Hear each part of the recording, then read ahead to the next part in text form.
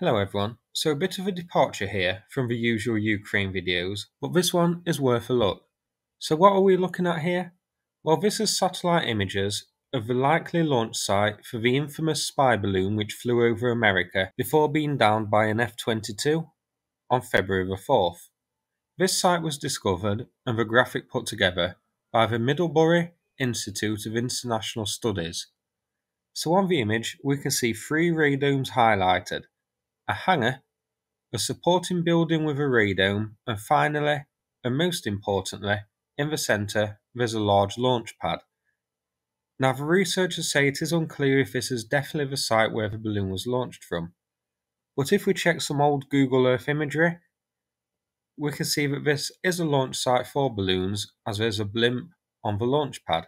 This is located on Hainan Island, and further supporting the fact that this is the balloon launch site, Hainan is where US intelligence now say that it took off from. The balloon was tracked after being launched from here.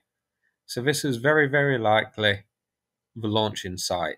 Now I will show you where this is on Google Maps soon, but first I have another facility to look at.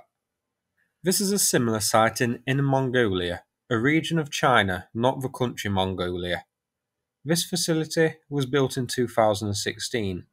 The launch pad you can see is around 400 meters in diameter.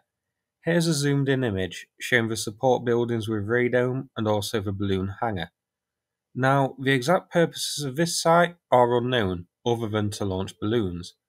It could be military, so launching spy balloons like the one that crossed over America, or it could be more benign in nature, weather balloons and atmospheric research balloons. The high security and fencing of remote location aren't really an indicator that this site is definitely military, as other research facilities would too have high security fencing. So let's check out where these two sites are. So the Hainan Island one is shown here. It's on Hainan Island, which is South China, close to Hong Kong. The Inner Mongolia site is added to the map now, so it's northwest of Beijing. So pretty interesting, I thought. Before we finish, here is the approximate route, an outdated map as it shows it originating from generically inside China rather than a specific location.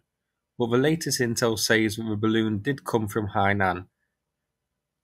And just for reference, before we finish, here's a nice graphic showing the size of a balloon in comparison to the Statue of Liberty in an F-22. I've put the images I use for this video on my Patreon account. No need to sign up to see my Patreon, it's all completely free of charge, but I thought I'd put them there in case people want a closer look. That's it for this video. So, for regular viewers, I hope you enjoyed this departure from Ukraine. New viewers, I hope you enjoyed it, and if you enjoy satellite imagery, please subscribe. I cover satellite imagery a lot during my videos. I have two linked on the end screen which you may also enjoy. Thanks again, and take care everybody.